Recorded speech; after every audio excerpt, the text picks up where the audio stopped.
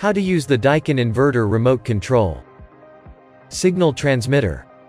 To use the remote controller, aim the transmitter at the indoor unit. If there is anything to block signals between the unit and the remote controller, such as a curtain, the unit will not operate. You can see all the functions of the remote control on this display screen. To change the airflow rate setting, press the fan button. Each pressing of the button advances the airflow rate setting in sequence. The powerful operation quickly maximizes the cooling, heating effect in any operation mode. You can get the maximum capacity. Press this button once to start the operation. Press once again to stop it.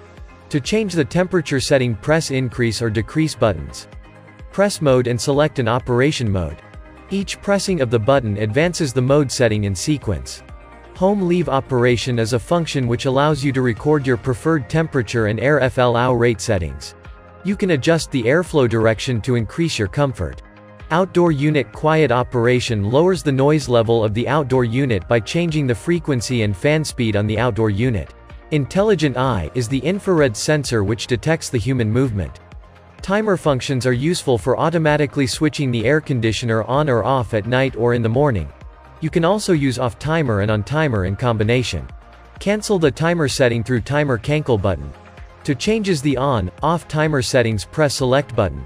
Always point the remote controller at the indoor unit when pressing the buttons when setting the indoor unit's internal clock.